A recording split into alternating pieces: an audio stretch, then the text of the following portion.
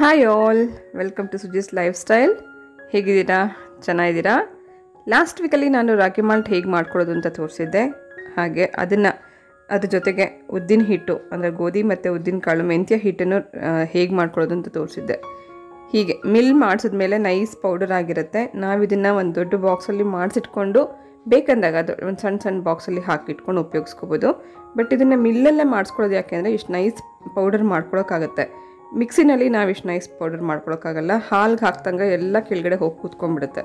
ಹಾಗಾಗಿ ಮಿಲ್ಲಲ್ಲಿ ಮಾಡಿಸ್ಕೊಂಡು ತಂದು ನಾನು ಒಂದು ಬಾಕ್ಸಲ್ಲಿ ಸಪ್ರೇಟಾಗಿ ಹಾಕಿ ಇಟ್ಕೊಂಡಿದ್ದೀನಿ. ಇದೇ ಹಿಟ್ಟಿಂದ ನಾವು ಸಣ್ಣ ಮಕ್ಕಳು ಕೂಡ ಸರಿ ಥರ ಮಾಡಿ ಕೂಡ ತಿನ್ನಿಸ್ಬೋದು, ಏನೂ ತೊಂದರೆ ಇಲ್ಲ.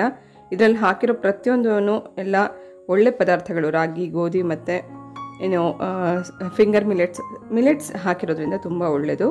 ಇದರಿಂದ ನಾವಿವಾಗ ಹಾಲು ಹೇಗೆ ರೆಡಿ ಮಾಡೋದು ಅಂತ ನೋಡೋಣ ಬನ್ನಿ. 1 ಗ್ಲಾಸ್ ಹಾಲಿಗೆ ನೀವು ಹೇಗೆ ಹಾರ್ಲಿಕ್ಸ್ ಹಾಕೋತೀರಾ ಹಾಗೆ 1 ಸ್ಪೂನ್ ಅಥವಾ 1-1.25 ಸ್ಪೂನಷ್ಟು ಹಾಕ್ಕೊಂಡಿದ್ದೀನಿ. ಸ್ವಲ್ಪ ಬೆಲ್ಲ ಅಥವಾ ಸಕ್ಕರೆ ಫಸ್ಟೇ ಪೌಡರ್ ಹಾಕ್ಕೊಂಡು ಒಂದು ಸ್ವಲ್ಪ ಬಿಸಿ ಹಾಲು ಹಾಕ್ಕೊಂಡು ತಿರುಗಿಸ್ಕೋಬೇಕು. ಇದರಲ್ಲಿ ಯಾಕಂದರೆ ಗೋಧಿ ಹಿಟ್ಟು ಎಲ್ಲ ಹಾಕಿರೋದ್ರಿಂದ ಗಂಟಾಗ್ಬಿಡುತ್ತೆ. ನಾವು ಬಿಸಿ ಹಾಲಿಗೆ ಮೇಲಿಂದ ಪೌಡರ್ ಹಾಕಿದ್ರೆ ಗಂಟಾಗುತ್ತೆ, ತಿರುಗಿಸ್ಕೊಳ್ಳೋಕ್ಕಾಗಲ್ಲ ಮತ್ತೆ. ಹಾಗಾಗಿ ಸ್ವಲ್ಪ ಪೌಡರ್ ಮತ್ತು ಬೆಲ್ಲ ಅಥವಾ ಸಕ್ಕರೆ ಹಾಕ್ಕೊಂಡು ಮೊದಲು ಇದನ್ನು ಸ್ವಲ್ಪ ಬಿಸಿ ಹಾಲಿಂದ ಚೆನ್ನಾಗಿ ಥರ ಮಿಕ್ಸ್ ಮಾಡ್ಕೊಂಡು ಅದಾದಮೇಲೆ ಬಿಸಿ ಹಾಲನ್ನ ಹಾಕ್ಕೊಂಡು ನಾವು ಸರ್ವ್ ಮಾಡ್ಬೋದು. ತುಂಬ ಒಂದು ಪೌಷ್ಟಿಕವಾದಂಥ ಆಹಾರ ಅಥವಾ ಡ್ರಿಂಕ್ ಅಂತಲೇ ಹೇಳ್ಬೋದು. ಪೇಯ ಬೆಳಗ್ಗೆ ಹೊತ್ತು ಮಕ್ಕಳಿಗಾಗಲಿ ದೊಡ್ಡವ್ರಿಗಾಗಲಿ ಯಾರಿಗೆ ಆದರೂ ಕುಡಿಬಹುದಂಥ ಒಂದು ಒಳ್ಳೆ ರಾಗಿ ಮಾಲ್ಟ್ ರೆಸಿಪಿ. ಟ್ರೈ ಮಾಡಿ ಹೇಗಿತ್ತು ಅಂತ ನನಗೆ ಕಮೆಂಟ್ ಸೆಕ್ಷನಲ್ಲಿ ತಿಳಿಸಿ. ಹಾಗೆ ಲಾಸ್ಟ್ ವೀಕಲ್ಲಿ ಮತ್ತೊಂದು ರಿಕ್ವೆಸ್ಟ್ ಕೂಡ ಮಾಡಿದ್ದೆ ಬೆಡ್ ಬಗ್ಗೆ. ಸುಮಾರು ಜನ ತುಂಬ ಒಳ್ಳೆ ಸಜೆಷನ್ ಕೊಟ್ರಿ. ನಾನು ಯಾವ್ದು ತೊಗೊಂಡೆ ಅದರ ರಿವ್ಯೂ ನಾನು ನಿಮಗೆ ಕೊಡೋಕ್ಕೆ ಇಷ್ಟಪಡ್ತೀನಿ. ಬಹುಶಃ ಯಾರಿಗಾದರೂ ಇದು ಹೆಲ್ಪ್ ಆಗ್ಬೋದು. ಮೊದಲು ನಮ್ಮ ಹತ್ರ ಇದ್ದಂಥ ಬೆಡ್ಡು ನಮಗೆ ಮದುವೆನಲ್ಲಿ ನಮ್ಮ ತಂದೆ ನನಗೆ ಅಂತ ಹೊಲಿಸ್ಕೊಟ್ಟಂಥ ಬೆಡ್ ಇದು ಕಾಟನ್ ಹಾಕಿ ಒಳಗಡೆ ಹೊಲಿದಿರ್ತಾರೆ. ಇದು ಸಾಕಷ್ಟು ವರ್ಷ ಯೂಸ್ ಮಾಡಿದ್ಮೇಲೆ ತುಂಬ ಫ್ಲ್ಯಾಟ್ ಆಗೋಗಿದೆ. ಮಲ್ಕೊಂಡ್ರೆ ಒಂದು ತುಂಬ ಬ್ಯಾಕ್ ಪೈನ್ ಬರೋದಷ್ಟೇ ಅಲ್ಲ, ತುಂಬ ಹೀಟ್ ಕೂಡ ಆಗುತ್ತೆ ಕೆಲವು ಸರ್ತಿ. ಹಾಗೆ ರಿಲ್ಯಾಕ್ಸೇಷನ್ ಫೀಲ್ ಆಗ್ತಾ ಇರಲಿಲ್ಲ. ಹಾಗಾಗಿ ಈ ಬೆಡ್ನ ಚೇಂಜ್ ಮಾಡಬೇಕು, ಯಾವುದು ಬೆಟರ್ ಬೆಡ್ ಅಂತ ನಾವು ಸಾಕಷ್ಟು ರಿಸರ್ಚ್ ಮಾಡ್ತಾ ಇದ್ವಿ, ಆನ್ಲೈನಲ್ಲೆಲ್ಲ ಹುಡುಕ್ತಾ ಇದ್ವಿ.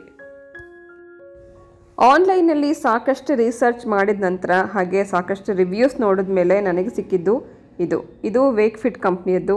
ಸಾಕಷ್ಟು ಜನ ಸಜೆಸ್ಟ್ ಕೂಡ ಮಾಡಿದ್ರು ವೇಕ್ಫಿಟ್ದು ತುಂಬ ಚೆನ್ನಾಗಿದೆ ಅಂತ. ಹಾಗಾಗಿ ಇದನ್ನು ಆರ್ಡರ್ ಮಾಡಿ ತರಿಸ್ಕೊಂಡಿದ್ದೀನಿ. ನನಗೆ ಇಷ್ಟ ಆಗಿದೆ ಏನಂತಂದರೆ ಇದರಲ್ಲಿ 100 ನೈಟ್ಸ್ ನಾವು ಇದನ್ನು ಟ್ರಯಲ್ ಮಾಡಿ ನಮ್ಗೆ ಇಷ್ಟ ಇಲ್ಲ ಅಂತಂದರೆ 100 ಡೇಸ್ ಒಳಗಡೆ ನಾವು ಇದನ್ನು ರಿಟರ್ನ್ ಕೂಡ ಮಾಡ್ಬೋದು.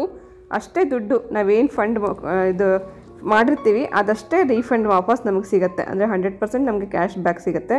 ಮತ್ತು 10 ಇಯರ್ಸ್ ವ್ಯಾರಂಟಿ ಕಾರ್ಡ್ ಕೂಡ ಕೊಟ್ಟಿರ್ತಾರೆ ಇದಕ್ಕೆ. ಹಾಗೆ ನಮಗೆ ಮೇಲ್ಗಡೆ ರೂಮ್ವರೆಗೂ ನಮಗೆ ಸೆಕೆಂಡ್ ಫ್ಲೋರ್ ರೂಮ್ಗೆ ತರೋಕ್ಕೆ ತುಂಬ ಈಸಿ ಆಯಿತು. ಹೀಗೆ ವ್ಯಾಕ್ಯೂಮ್ ಕಂಪ್ರೆಸ್ ಮಾಡಿ ಈ ಥರ ರೋಲ್ ಮಾಡಿ ಕೊಡೋದ್ರಿಂದ ಸ್ಟೇರ್ಸ್ ಮೇಲೆ ತೊಗೊಂಬರೋಕ್ಕೆ ತುಂಬ ಹೆಲ್ಪ್ ಆಯಿತು. ರೂಮಿಗೆ ತೊಗೊಂಬಂದು ಹಾಸ್ಕೊಳ್ಳೋಕ್ಕೂ ನಮಗೆ ಈಸಿ ಆಗುತ್ತೆ ಈ ಥರ ರೋಲ್ ಮಾಡಿದಾಗ. ಹಾಗೆ ಇದ್ರ ಜೊತೆ 10 ಇಯರ್ಸ್ ವ್ಯಾರಂಟಿ ಕಾರ್ಡ್ ಇದೆ. ಮತ್ತು ನಮಗೇನೆಂದರೆ ಶಿಪ್ಪಿಂಗ್ ಫ್ರೀ ಇದೆ. ಇಂಡಿಯಾದಲ್ಲಿ ನಾವು ಎಲ್ಲ ಕಡೆ ಆಲ್ ಓವರ್ ಇಂಡಿಯಾದಲ್ಲಿ ಎಲ್ಲಿ ಬುಕ್ ಮಾಡಿದ್ರು ನಮಗೆ ಇದು ಫ್ರೀಯಾಗಿ ಡೆಲಿವರ್ ಮಾಡ್ತಾರೆ. ಸೊ ಇದಕ್ಕೆ ಓಪನ್ ಮಾಡೋದಕ್ಕೆ ಒಂದು ನೈಫ್ ಕೂಡ ಕೊಟ್ಟಿದ್ದಾರೆ. ಹಾಗೆ ಇದ್ರ ಜೊತೆ ಸ್ಟೆಪ್ ಬೈ ಸ್ಟೆಪ್ ನಾವು ಇದನ್ನು ಹೇಗೆ ಓಪನ್ ಮಾಡಿ ಹಾಕ್ಕೋಬೇಕು ಅಂತ ಹೇಳಿ ಇದಕ್ಕೊಂದು ಕಾರ್ಡ್ ಕೂಡ ಇದೆ. ಇದರಲ್ಲಿ ನಾವು ನೋಡಿಕೊಂಡು ಸ್ಟೆಪ್ ಬೈ ಸ್ಟೆಪ್ ನೀವು ಇದನ್ನು ಹಾಕ್ಕೋಬೋದು. ಹಾಗೆ ಮೇಲ್ಗಡೆ ಪ್ಯಾಕೇಜಿಂಗ್ ಕೂಡ ತುಂಬ ಚೆನ್ನಾಗಿದೆ. ಯಾವುದೇ ಕಾರಣಕ್ಕೂ ಅದೆಲ್ಲೂ ಕೊಳೆ ಆಗ್ದಂಗೆ ಡ್ಯಾಮೇಜ್ ಆಗ್ದಂಗೆ ನೀಟಾಗಿ ಇದನ್ನು ಕಂಪ್ರೆಸ್ ಮಾಡಿ ರೋಲ್ ಮಾಡಿ ತಂದು ಪ್ಯಾಕೇಜಿಂಗನ್ನು ನಮಗೆ ಡೆಲಿವರಿ ಮಾಡ್ತಾರೆ. ಸೊ ನಾವಿದನ್ನು ಬೆಡ್ ಮೇಲೆ ಇಟ್ಕೊಂಡು ನಾವಿದನ್ನು ಓಪನ್ ಮಾಡಿದ್ರೆ ನೀಟಾಗಿ ಹಂಗೆ ಓಪನ್ ಆಗುತ್ತೆ. ಕಾಟ್ ಮೇಲೆ ನೀಟಾಗಿ ಕೂತ್ಕೊಳ್ಳುತ್ತೆ. ಇದು ಕೆಳಗಡೆ ಗ್ರೇ ಕಲರ್ ಇರುತ್ತೆ. ಗ್ರೇ ಕಲರ್ ಇರೋದನ್ನು ಕೆಳಗಡೆ ಹಾಕ್ಕೊಂಡು ವೈಟ್ ಭಾಗ ಮೇಲ್ಗಡೆ ಬರೋ ಹಾಗೆ ಹಾಕ್ಕೋಬೇಕು. ಇದರಲ್ಲಿ ಲೇಯರ್ಸ್ ಕೂಡ ಇದೆ, 4 ಲೇಯರ್ಸ್ ಇದೆ. ಸೊ ಒಂದೊಂದು ಲೇಯರು ಒಂದೊಂದು ನಮ್ಮ ಬಾಡಿಗೆ ಹೆಲ್ಪ್ ಆಗೋ ಥರ ಇದೆ.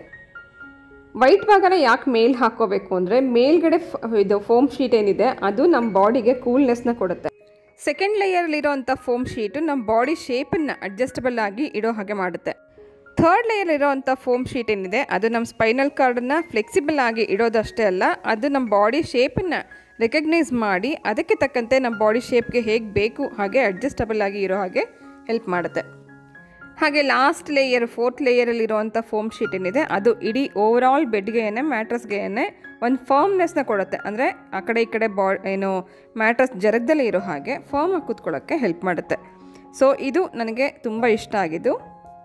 ಹಾಗೆ ಮೇಯ್ನಾಗಿ ಈ ಕಡೆ 4 ಸೈಡ್ಸಲ್ಲೂ ಜಿಪ್ ಕೂಡ ಇರುತ್ತೆ. ಜಿಪ್ಪನ್ನು ಓಪನ್ ಮಾಡಿಕೊಂಡು ಮೇಲ್ಗಡೆ ಲೇಯರ್ ನಾವು ಕವರ್ ಏನಿರುತ್ತೆ ಅದನ್ನು ತೆಗೆದು ವಾಶ್ ಕೂಡ ನಾವು ಮಾಡಿ ಹಾಕ್ಕೋಬೋದು. ಮತ್ತು ವಾಷಬಲ್ ಇದು ವಾಶ್ ಮಾಡಿ ಮತ್ತು ನಾವು ಇದನ್ನು ರಿಯೂಸ್ ಮಾಡ್ಕೋಬೋದು. ಸೊ ಲೇಡೀಸ್ದೆಲ್ಲ ಒಂದು ಯೋಚನೆ ಇರುತ್ತೆ, ಏನಪ್ಪ ಇದು ಮೇಲ್ಗಡೆ ವೈಟ್ ಪಾರ್ಟ್ ಇದೆ, ಏನಾದ್ರು ಕಲೆಗಳಾದರೆ ಕಾಣಿಸುತ್ತಾ ಅಂತ. ಇದರಲ್ಲಿ ಯಾವುದೇ ಬ್ಲಡ್ ಕ್ಲಾಟ್ ಇಶ್ಯೂಸ್ ಇರೋದಿಲ್ಲ. ಸೊ ಹಾಗಾಗಿ ಇದನ್ನು ಮೇಲ್ಗಡೆ ಲೇಯರ್ನ ಬೇಕಾದಾಗ ನಾವು ತೆಗೆದು ಕೊಳೆ ಆದಾಗ ವಾಶ್ ಮಾಡಿ ಮತ್ತೆ ಹಾಗೆ ಹಾಕ್ಕೋಬೋದು. ಇದು ನನಗೆ ನನ್ನ ಲೋವರ್ ಬ್ಯಾಕ್ ಪೇನ್ಗೆ ಇದು ಬೆಸ್ಟ್ ಅಂತ ನನಗನ್ನಿಸ್ತು. ಓವರಾಲ್ ಸಪೋರ್ಟ್ ಕೊಡೋಂಥ ಬೆಡ್ ಇದು. ಅಂದರೆ ನಮ್ಮ ಬಾಡಿಗಷ್ಟೇ ಅಲ್ಲ, ಫರ್ಮ್ ಆಗಿ ನಮ್ಮ ಕಾಟ್ ಮೇಲೆ ಆ ಕಡೆ ಈ ಕಡೆ ಅಳ್ಳಾಡ್ದಂಗೆ ನೀಟಾಗಿ ಕೂತ್ಕೊಳ್ಳೋಂಥ, ಫರ್ಮಾಗಿ ಕೂತ್ಕೊಳ್ಳೋಂಥ ಒಂದು ಬೆಡ್ ಇದು. ಸೊ ಯಾರಿಗೆ ಸ್ಪೈನಲ್ ಕಾರ್ಡ್ ಪ್ರಾಬ್ಲಮ್ ಇರುತ್ತೆ, ಯಾರಿಗೆ ನಿದ್ದೆ ಚೆನ್ನಾಗಿ ಬರಬೇಕು ಅಂತ ಅನಿಸುತ್ತೆ, ನೀವು ಒಂದು ಸತಿ ಈ ಬೆಡ್ಡನ್ನು ತರಿಸ್ಕೊಂಡು ಟ್ರೈ ಮಾಡ್ಬೋದು. ಕಂಪೇರ್ ಟು ಅದರ್ ಬ್ರ್ಯಾಂಡ್ ನನಗಿದು ರೀಸನಬಲ್ ಅಂತ ಅನ್ನಿಸ್ತು. ಹಾಗೆ ನೋ ಕಾಸ್ಟ್ EMI ಇದೆ, EMI ಆಪ್ಷನಲ್ಲಿ ಕೂಡ ನೀವು ತೊಗೋಬೋದು. ಹಾಗೆ ಲೋ ಕಾಸ್ಟ್ ಪ್ರೈಸ್ ಕೂಡ ಬೇರೆ ಕಂಪೇರ್ ಮಾಡಿದ್ರೆ ಇದು ಬೆಸ್ಟ್ ಅಂತ ಅನ್ನಿಸ್ತು. ಸೊ ನಿಮಗೆ ಇಂಟ್ರೆಸ್ಟ್ ಇದ್ದರೆ ಡಿಸ್ಕ್ರಿಪ್ಷನ್ ಬಾಕ್ಸಲ್ಲಿ ಲಿಂಕ್ ಕೊಟ್ಟಿರ್ತೀನಿ, ಲಿಂಕ್ ಚೆಕ್ ಮಾಡಿಕೊಂಡು ನೀವು ಕೂಡ ವೇಕ್ಫಿಟ್ ಕಂಪ್ನಿಯ ಬೆಡ್ಡನ್ನು ತರಿಸ್ಕೋಬೋದು. Thank you so much. ನಿಮ್ಮೆಲ್ಲರ ಸಜೆಷನ್ ಮೇರೆಗೆ ನನಗೆ ಇದು ಸಿಕ್ಕಿದೆ. So I am so happy. ನಮ್ಮ ಕಾಟ್ ಸೈಜ್ ಏನಿದೆ ತುಂಬ ದೊಡ್ಡ ಸೈಜ್ ಇತ್ತು, ಹೊರಗಡೆ ಎಲ್ಲೂ ಸಿಗ್ತಾ ಇರಲಿಲ್ಲ, ಅಥವಾ ಹೊಲಿಸ್ಬೇಕಾ ಅಂತ ತುಂಬ ತಲೆ ಕೆಡಿಸ್ಕೊಂಡಿದ್ದಾಗ ಇದನ್ನು ಸಜೆಸ್ಟ್ ಮಾಡಿದ್ದು ನನಗೆ ತುಂಬ ಹೆಲ್ಪ್ ಆಯಿತು. Thank you once again. So ನನ್ನನ್ನು ಮಿಸ್ಟೇಕ್ ಮಾಡ್ಕೋಬೇಡಿ, ಇದು ಯಾವುದೇ ಕೊಲಬ್ರೇಷನ್ ಖಂಡಿತ ಅಲ್ಲ. ಆರ್ಥೋಪೆಡಿಕ್ ಮೆಮೊರಿ ಫೋಮ್ ಬೆಡ್ ಅಂತಂದರೆ ನಮ್ಗೆ ಸಿಗೋದು ವೇಕ್ಫಿಟಲ್ಲಿ ಮಾತ್ರ. ಸೊ ಈ ಬೆಡ್ ನಾವು ತೊಗೊಂಡಿದ್ದೀವಿ. ನಿಮಗೂ ಇಷ್ಟ ಆದರೆ ನಾನು ಕೆಳಗಡೆ ಲಿಂಕ್ ಕೊಟ್ಟಿರ್ತೀನಿ, ನೀವು ಒಂದ್ಸತಿ ಚೆಕ್ ಮಾಡಿ. ತೊಗೊಳ್ಳೋಂಥವ್ರು ಯಾರು ಇದ್ದರೆ ಲಿಂಕ್ ಚೆಕ್ ಮಾಡ್ಕೊಳ್ಳಿ. ಹಾಗೆ ಇದಕ್ಕೆ ಮುಂಚೆ ಕೂಡ ಇದೇ ವೇಕ್ಫಿಟ್ ಕಂಪ್ನಿಯ ಬೆಡ್ ಪ್ರೊಟೆಕ್ಟರ್ನ ಯೂಸ್ ಮಾಡಿಕೊಂಡು ನಾರ್ಮಲ್ ಬೆಡ್, ನಾನು ಆವಾಗಲೇ ನಮ್ಮ ತಂದೆ ಹೊಲಿಸ್ಕೊಟ್ಟಿರೋಂಥ ಬೆಡ್ಡನ್ನು ನಾನು ನಿಮಗೆ ತೋರಿಸಿದ್ನಲ್ಲ, ಹಾಗೆ ಕಾಟನ್ ಹಾಕಿ ಹೊಲಿಸಿರೋಂಥ ಬೆಡ್ಗೆ ಅದೇ ಪ್ರೊಟೆಕ್ಟರ್ನ ಯೂಸ್ ಮಾಡಿಕೊಂಡು ಹೀಗೆ ಲುಕ್ ಬರೋ ಹಾಗೆ ರೆಡಿಮೇಡ್ ಬೆಡ್ಡೇ ಇದೆ ಅಂತಲೂ ಹಾಗೆ ಕಾಣೋ ಹಾಗೆ ಹೇಗೆ ಮಾಡ್ಕೋಬೋದು. ಹಾಗೆ ಸಣ್ಣ ಮಕ್ಕಳಿರೋಂಥ ಮನೆಯಲ್ಲಿ ಆಗಾಗ ಬೆಡ್ಶೀಟ್ ಆ ಕಡೆ ಈ ಕಡೆ ಕದಲಿಸ್ತಾನೆ ಇರ್ತಾರೆ. ಸೊ ಆ ಕದಲಿಸ್ದಂಗೆ ನೀಟಾಗಿ ಫಾರ್ಮಾಗಿ ಕೂತ್ಕೊಳ್ಳೋ ಹಾಗೆ ಒಂದು ವಾರದವರೆಗೂ ಅಳ್ಳಾಡ್ದಲ್ಲೇ ಇರೋ ಹಾಗೆ ಹೇಗೆ ನಾವು ಬೆಡ್ಶೀಟ್ನ ಹಾಕ್ಕೋಬೋದು ಅಂತ ಕೂಡ ನಾನು ಆ ವಿಡಿಯೋದಲ್ಲಿ ತೋರಿಸಿದ್ದೀನಿ, ಹೌ ಟು ಸೆಟ್ ಬೆಡ್ ಅಂತ. ಸೊ ಆ ವಿಡಿಯೋ ನೋಡಿಲ್ಲ ಅಂತಂದರೆ ನನ್ನ ಚಾನಲಲ್ಲಿದೆ, ದಯವಿಟ್ಟು ಆ ವಿಡಿಯೋ ಚೆಕ್ ಮಾಡಿ, ನಿಮಗೂ ಅದು ಯೂಸ್ಫುಲ್ ಅಂತ ಅನಿಸ್ಬೋದು. ಸೊ ಇದು ನಿಮ್ಗೆ ಹೇಗೆ ಅನ್ನಿಸ್ತು ಅಂತ ಕೂಡ ನನಗೆ ಕಮೆಂಟ್ ಸೆಕ್ಷನಲ್ಲಿ ತಿಳಿಸಿ. ಇಷ್ಟ ಆಗಿದರೆ ಒಂದು ಲೈಕ್ ಮಾಡಿ.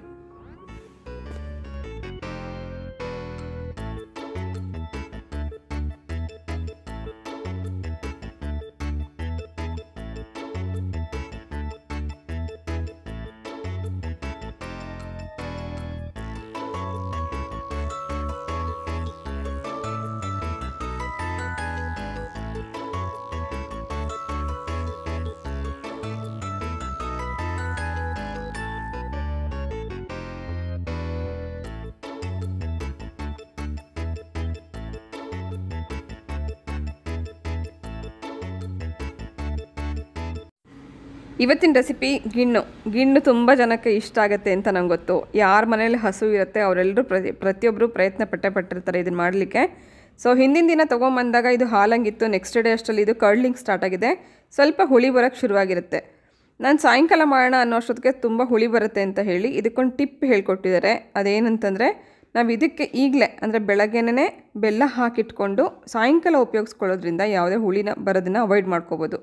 ಸೊ ಇದು 2 ಲೀಟ್ರಷ್ಟು ಹಾಲಿದೆ. ಒಂದು ಸತಿ ಇದನ್ನೆಲ್ಲ ಬೀಟ್ ಮಾಡಿಕೊಂಡು ಇದಕ್ಕೆ ಬೆಲ್ಲ ಹಾಕಿ ಇಟ್ಬಿಡ್ತಾಯಿದ್ದೀನಿ.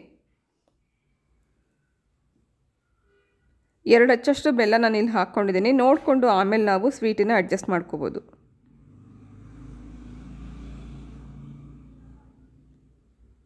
ಗಿಣ್ಣು ಹಾಲು ಎಲ್ಲರಿಗೂ ತುಂಬ ಇಷ್ಟ ಆಗುತ್ತೆ. ಸುಮಾರು ಜನಕ್ಕೆ ಇದು ಪೌಷ್ಟಿಕವಾದ ಆಹಾರ ಅಂತ ಗೊತ್ತು, ಆದರೆ ತುಂಬ ಸಣ್ಣ ಮಕ್ಕಳಿಗೆ ಅಷ್ಟು ಒಳ್ಳೆಯದಲ್ಲ ಅಂತ ಅನಿಸುತ್ತೆ. ಸೊ ಸಾಯಂಕಾಲ ಇದಕ್ಕೆಲ್ಲ ಪ್ರಿಪ್ರೇಷನ್ಸ್ ಮಾಡ್ಕೋತಾ ಇದ್ದೀನಿ. ರವೆ ಹುರ್ಕೊಂಡಿದ್ದೀನಿ, ಗಸಗಸೆ ಹುರ್ಕೋತಾ ಇದ್ದೀನಿ, 2 ಟೇಬಲ್ ಸ್ಪೂನಷ್ಟು ಗಸಗಸೆ ಹುರ್ಕೊಂಡಿದ್ದೀನಿ. ಹಾಗೆ ಇಲ್ಲಿ ಯಾವುದೇ ಮೆಜರ್ಮೆಂಟ್ ಪ್ರಕಾರ ನಾನು ಇಲ್ಲಿ ಹಾಕೋತಾ ಇಲ್ಲ, ಅಂದಾಜು ಮೇಲೆ ನಮಗೆ ಟೇಸ್ಟ್ಗೆ ಎಷ್ಟೆಷ್ಟು ಬೇಕು ಅಂತ ನೋಡಿಕೊಂಡು ನಾವು ಹಾಕ್ಕೋಬೋದು. ಬೆಳಗ್ಗೆ ಬೆಲ್ಲ ಇರೋದ್ರಿಂದ ಚೆನ್ನಾಗಿ ಇದಕ್ಕೆ ಕರಗಿದೆ. ಈಗ ಇದನ್ನು ಬಿಸಿ ಮಾಡ್ಕೊಂಬೇಡ. ಇದು ಬಿಸಿ ಆಗೋಷ್ಟೊತ್ತಿಗೆ ನಾವು ಬೇರೆ ಬೇರೆ ಪ್ರಿಪ್ರೇಷನ್ಸ್ನೂ ಮಾಡ್ಕೋಬೋದು. ಒಂದು ಸತಿ ಈ ಥರ ಬೀಟ್ ಮಾಡ್ಕೊಳ್ಳೋದ್ರಿಂದ ಚೆನ್ನಾಗಿ ಅದು ಕಡ್ಲಿಂಗ್ ಎಲ್ಲ ನೀಟಾಗಿ ಮಿಕ್ಸ್ ಆಗುತ್ತೆ. ಇಲ್ಲಿ ಏನೇನು ತೊಗೊಂಡಿದ್ದೀನಿ ಅಂತ ಒಂದು ಸತಿ ತೋರಿಸ್ಬಿಡ್ತೀನಿ. ಫಸ್ಟು ಹುರಿಗಡಲೆ ಇದೆ, ಇದನ್ನು ನಾವು ಪೌಡರ್ ಮಾಡ್ಕೋಬೇಕು. ಹಾಗೆ ತೆಂಗಿನಕಾಯಿ, ಇದನ್ನು ಕೂಡ ತುರಿ ತೆಗೆದಿಟ್ಕೋಬೋದು ಅಥವಾ ಇದನ್ನು ಮಿಕ್ಸಿನಲ್ಲಿ ಕೂಡ ಮಾಡ್ಕೋಬೋದು. ಹಾಗೆ ಹುರ್ಕೊಂಡಿರೋಂಥ ರವೆ, ಹುರಿದು ಸಿಪ್ಪೆ ತೆಗೆದಿರೋಂಥ ಕಡಲೆಬೀಜ, ಅವಲಕ್ಕಿ. ಹಾಗೆ ಇದ್ರ ಜೊತೆಗೆ ನಮ್ಮ ಅಜ್ಜಿ ಮಾಡ್ತಾಯಿದ್ದು ಏನಂದರೆ ಕಡಲೆಪುರಿ ಹಾಕ್ತಾಯಿದ್ರು. ಅದು ಕೂಡ ತುಂಬ ಚೆನ್ನಾಗಾಗುತ್ತೆ ಕಡಲೆಪುರಿ ಹಾಕಿ ಮಾಡಿದ್ರೆ. ಹಾಗೆ ಹುರಿದಿರುವಂಥ ಗಸಗಸೆ, ಇದ್ರ ಜೊತೆಗೆ ಸ್ವಲ್ಪ ಏಲಕ್ಕಿ, ಇದೆರಡನ್ನು ಮೊದಲು ಪೌಡ್ರ್ ಮಾಡ್ಕೊತಾ ಇದ್ದೀನಿ. ಹಾಗೆ ಅದೇ ಜಾರಲ್ಲಿ ಹುರಿಗಡಲೆ, ಇದನ್ನು ಸ್ವಲ್ಪ ತರಿಯಾಗಿ ಪೌಡರ್ ಮಾಡ್ಕೊಳ್ಳೋಣ.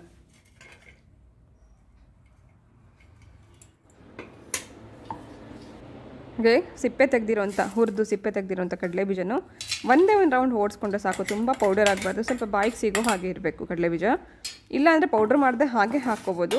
ಸ್ವಲ್ಪ ಕೆಲವ್ರಿಗೆ ಇಷ್ಟ ಆಗುತ್ತೆ ಹೀಗೆ ಪೌಡ್ರ್ ಮಾಡಿ ಹಾಕಿದ್ರೆ ಅದರದ್ದೊಂದು ಫ್ಲೇವರ್ ಬರುತ್ತೆ. ಹಾಗೆ ತೆಂಗಿನಕಾಯಿನೂ ಮಿಕ್ಸಿನಲ್ಲಿ ಹಾಕ್ಕೊಂಡು ನಾನು ತುರಿ ಥರನೇ ಸ್ವಲ್ಪ ಒಂದೆರಡು ರೌಂಡ್ ಓಡಿಸ್ಕೊಂಡ್ರೆ ಅದು ತೆಂಗಿನ ತುರಿ ಆಗುತ್ತೆ. ಸೊ ಇದೆಲ್ಲ ಪ್ರಿಪ್ರೇಷನ್ ಮಾಡ್ಕೊಂಡಾಗಿದೆ. ಇದಕ್ಕೆ ಮುಂಚೆ ನಾನು ಅವಲಕ್ಕಿಯನ್ನು ಒಂದ್ಸತಿ ವಾಶ್ ಮಾಡ್ಕೊಂಡ್ಬಿಡ್ತೀನಿ.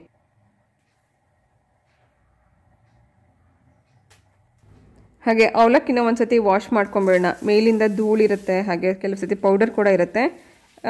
ಟ್ಯಾಪ್ ಕೆಳಗಡೆ ಇಟ್ಕೊಂಡು ರನ್ನಿಂಗ್ ವಾಟ್ರಲ್ಲೇ ಒಂದ್ಸತಿ ಸ್ಟೈನರಲ್ಲಿ ಹಾಕ್ಕೊಂಡು ಚೆನ್ನಾಗಿ ಒಂದ್ಸತಿ ವಾಶ್ ಮಾಡಿಕೊಂಡು ಆಮೇಲೆ ನಾವು ಗಿಣ್ಣಿಗೆ ಉಪಯೋಗಿಸ್ಕೋಬೋದು. ಅವಲಕ್ಕಿ ನೆನೆಸ್ಬಿಟ್ಟು ಉಪಯೋಗಿಸುವಂಥ ಅವಶ್ಯಕತೆ ಏನಿಲ್ಲ, ವಾಶ್ ಮಾಡಿ ಹಾಕ್ಬೋದು. ಕೆಲವರು ಹಾಗೆ ವಾಶ್ ಕೂಡ ಮಾಡದೆ ಡೈರೆಕ್ಟಾಗಿ ಹಾಕ್ತಾರೆ. ಪ್ಲೀಸ್ ಹಾಗೆ ಮಾಡದೆ ಒಂದು ಸತಿ ನೀರಲ್ಲಿ ವಾಶ್ ಮಾಡಿ ಹಾಕ್ಕೊಳ್ಳಿ. ಅದರಲ್ಲಿರೋಂಥ ಡಸ್ಟ್ ಏನು ಮೇಲ್ಗಡೆ ಧೂಳೇನಿರುತ್ತೆ ಅದೆಲ್ಲ ಹೋಗುತ್ತೆ. ಸೊ ಬನ್ನಿ, ಎಲ್ಲ ಪ್ರಿಪ್ರೇಷನ್ ಮಾಡ್ಕೊಂಡಾಗಿದೆ. ಇಲ್ಲಿ ಆಲ್ರೆಡಿ ಹಾಲು ಕೂಡ ಬಿಸಿ ಆಗಿದೆ.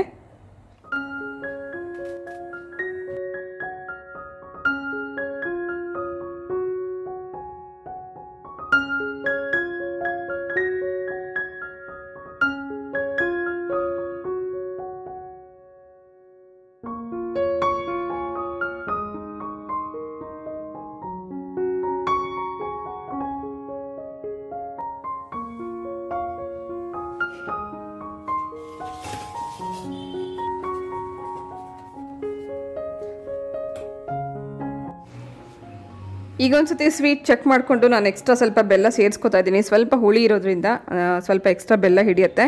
ಸೊ ಅವತ್ತೇ ತಂದು ಹಾಲು ಅವತ್ತು ಉಪಯೋಗಿಸ್ಕೊಂಡ್ಬಿಟ್ರೆ ನಮಗೆ ಹುಳಿ ಬರೋದಿಲ್ಲ. ಒಂದು ದಿನ ಇಟ್ಬಿಟ್ರೆ ಹುಳಿ ಜಾಸ್ತಿ ಆಗಿಬಿಡುತ್ತೆ. ಸ್ವಲ್ಪ ಬೆಲ್ಲ ಕ್ವಾಂಟಿಟಿ ಆವಾಗ ಜಾಸ್ತಿ ತೊಗೊಳುತ್ತೆ. ನಮ್ಮನೇಲಿ ಸ್ವಲ್ಪ ಹುಳಿ ಬಂದರೆ ಇಷ್ಟ ಆಗುತ್ತೆ. ಹಾಗಾಗಿ ಒಂದಿನ ಬಿಟ್ಟು ನಾನು ಮಾಡ್ತಾ ಇರೋದ್ರಿಂದ ಸ್ವಲ್ಪ ಬೆಲ್ಲದ ಕ್ವಾಂಟಿಟಿ ಜಾಸ್ತಿ ಹಾಕ್ಕೊಂಡಿದ್ದೀನಿ. ಇದಕ್ಕೆ ಫಸ್ಟು ಗಸಗಸೆ ಹುರ್ಕೊಂಡಿರೋಂಥ ಪೌಡರ್ ಮಾಡ್ಕೊಂಡಿರೋಂಥ ಗಸಗಸೆ ಹಾಕ್ಕೊಂಡಾಯಿತು. ನಂತರ ಅವಲಕ್ಕಿ ಸ್ವಲ್ಪ ಗಟ್ಟಿಯಾಗಿರೋದ್ರಿಂದ ಫಸ್ಟ್ ಅವಲಕ್ಕಿ ಹಾಕೋತಾ ಇದ್ದೀನಿ. ಅದು ಬೇಯೋದಕ್ಕೆ ಸ್ವಲ್ಪ ಟೈಮ್ ಹಿಡಿಯುತ್ತೆ. ಹೀಗೆ 1 by 1 ನಾವು ಹಾಕೋತಾ ಇದನ್ನು ನಿಧಾನವಾಗಿ ತಿರುಗಿಸ್ಕೊತಾ ಹೋಗಬೇಕು. ಒಟ್ಟಿಗೆ ಹಾಕಿಬಿಟ್ರೆ ಗಂಟಾಗುತ್ತೆ. ಸೊ ಒಂದು ಸ್ವಲ್ಪ ಹೊತ್ತು ಹಾಕಿ ಸ್ವಲ್ಪ ತಿರುಗಿಸಿ, ಸ್ವಲ್ಪ ಹಾಕಿ ಸ್ವಲ್ಪ ತಿರುಗಿಸಿ, ಹೀಗೆ ಮಾಡ್ಕೋತಾ 1 by 1 ನಾವು ಹಾಕ್ಕೋಬೋದು.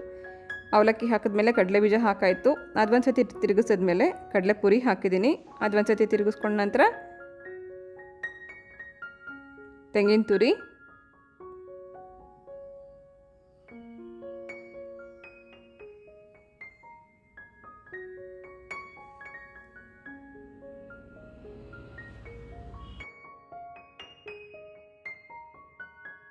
ಹಾಗೆ ಹುರುಗಡಲೆ ಹಾಕುವಾಗ ಮಾತ್ರ ಗಂಟು ಆಗೇ ಆಗುತ್ತೆ. ಸ್ವಲ್ಪನೇ ಹಾಕೋತಾ ನಾವು ತಕ್ಷಣ ತಿರುಗಿಸ್ಕೋಬೇಕು. ಕಡಲೆ ಹಿಟ್ಟಾಗಿರೋದ್ರಿಂದ, ಅದು ಹುರಿಗಡಲೆ ಹಿಟ್ಟಾಗಿರೋದ್ರಿಂದ ಗಂಟಾಗುತ್ತೆ. ಚೂರೇ ಹಾಕ್ಕೊಂಡು ತಿರುಗಿಸ್ಕೊಳ್ಳಿ. ನನಗೆ ಗೊತ್ತಿರಲಿಲ್ಲ ಇದು ಇಷ್ಟೊಂದು ಆಗುತ್ತೆ ಅಂತ. ಸೊ ಅಷ್ಟು ದೊಡ್ಡ ಪಾತ್ರೆ ಇಟ್ಕೊಂಡು ಫುಲ್ಲಾಗೋಯ್ತಿದ್ದು. ಮತ್ತು ಇದನ್ನು ಬೇರೆ ಪಾತ್ರೆಗೆ ಟ್ರಾನ್ಸ್ಫರ್ ಮಾಡಿಕೊಂಡು ಮತ್ತೆ ಇನ್ನೊಂದು ಸತಿ ಅದನ್ನು ಕುಕ್ ಮಾಡೋಕ್ಕೆ ಇಡ್ತಾಯಿದ್ದೀನಿ.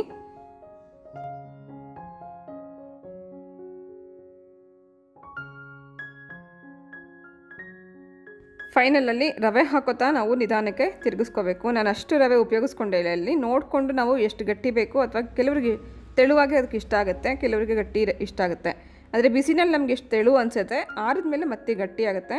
ನೋಡಿಕೊಂಡು ರವೆ ನಾವು ಹಾಕೋತಾ ತಿರುಗಿಸ್ಕೊಂಡು ಯಾವ ಕನ್ಸಿಸ್ಟೆನ್ಸಿ ಬೇಕು ಅಂತ ಚೆಕ್ ಮಾಡಿಕೊಂಡು ಸ್ಟವ್ ಆಫ್ ಮಾಡಿಕೊಂಡ್ರೆ ರುಚಿಯಾದ ಗಿಣ್ಣು ಹಾಲಿಂದ ಮಾಡಿರೋಂಥ ಗಿಣ್ಣು ರೆಡಿ ಆಗುತ್ತೆ. ನೀವು ಒಂದು ಸತಿ ಟ್ರೈ ಮಾಡಿ. ಗಿಣ್ಣು ಹಾಲಿಲ್ಲ ಅಂತಂದ್ರೂ ಪರವಾಗಿಲ್ಲ, ಮೊಸರಿಂದ ಕೂಡ ನಾವು ಇದೇ ರೀತಿ ಮಾಡ್ಕೋಬೋದು.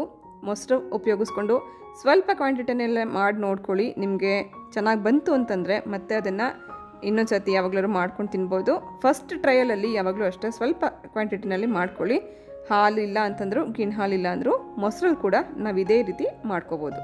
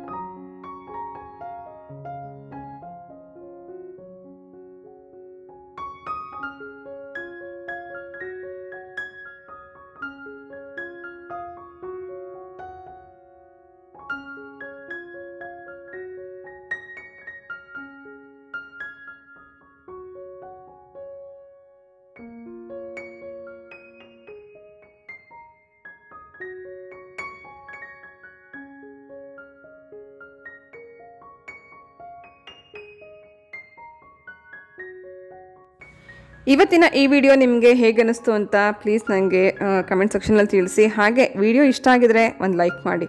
ನೀವು ಎಷ್ಟು ಲೈಕ್ಸ್ ಕೊಡ್ತೀರಿ ಅಷ್ಟು ಜನಕ್ಕೆ ಇದು ಬೇರೆ ಬೇರೆ ಕಡೆಗೆ ತಲುಪಕ್ಕೆ ಹೆಲ್ಪ್ ಆಗುತ್ತೆ. ಸಾಕಷ್ಟು ಜನಕ್ಕೆ ಇದೆಲ್ಲ ತಲುಪಲಿ, ಈ ವಿಡಿಯೋಸಿಂದ ಸಾಕಷ್ಟು ಜನಕ್ಕೆ ಹೆಲ್ಪ್ ಆಗಲಿ ಅಂತ ನಾನು ಎಕ್ಸ್ಪೆಕ್ಟ್ ಮಾಡ್ತೀನಿ. ಸೊ ಈ ವೇಕ್ಫಿಟ್ ಬಗ್ಗೆ ಕೂಡ ನಾನು ನಿಮಗೆ ಹೇಳಿದೆ, ನನಗೆ ತುಂಬ ಉಪಯೋಗ ಆಯಿತು. Thank you once again. ಹಾಗೆ ಗಿಂಡ್ ರೆಸಿಪಿ ಯಾರೆಲ್ಲ ಕೇಳ್ತಾ ಇದ್ರಿ ಪ್ಲೀಸ್ ಟ್ರೈ ಮಾಡಿ. ಮೊಸರಿಂದ ಕೂಡ ನೀವು ಇದನ್ನು ಟ್ರೈ ಮಾಡಿ ನೋಡಿ, ಚೆನ್ನಾಗಿದ್ದರೆ ಈಗಲೇ ಒಂದು ಲೈಕ್ ಕೊಡಿ. ಸೊ ಸಬ್ಸ್ಕ್ರೈಬ್ ಮಾಡ್ಕೊಳ್ದೆ ನೋಡ್ತಾ ಇದ್ದರೆ ಪ್ಲೀಸ್ ಸಬ್ಸ್ಕ್ರೈಬ್ ಮಾಡ್ಕೊಳ್ಳಿ. ನಾಳೆ ಸಿಗ್ತೀನಿ ಮತ್ತೆ ಇನ್ನೊಂದು ಇಂಟ್ರೆಸ್ಟಿಂಗ್ ವ್ಲಾಗ್ ಜೊತೆಗೆ. ಹೋಗಬಲ್ಲ.